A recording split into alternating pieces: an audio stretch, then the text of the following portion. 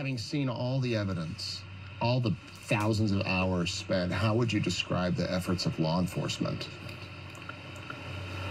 You know, I think they did a good job with what they had.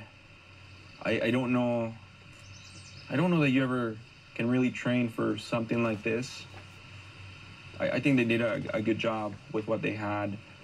You know, you question some things that happened, and I'm sure there's a reason for it. I'll probably never know, but you question, had some things been done different early on, would any of us be here? Do you have an example of one of those things? Well, and we didn't consider this during our deliberations because it was clear to us, the instructions were clear.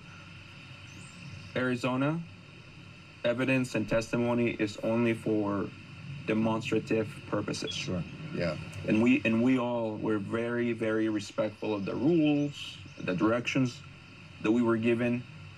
But now being removed from that, I think the police department in Phoenix had some significant red flags that, had they been followed up on, you know, maybe we're not here. Do you mean after Charles was shot? Before and after. Before and after. Before, yeah, you're right. Before he was shot, that body cam.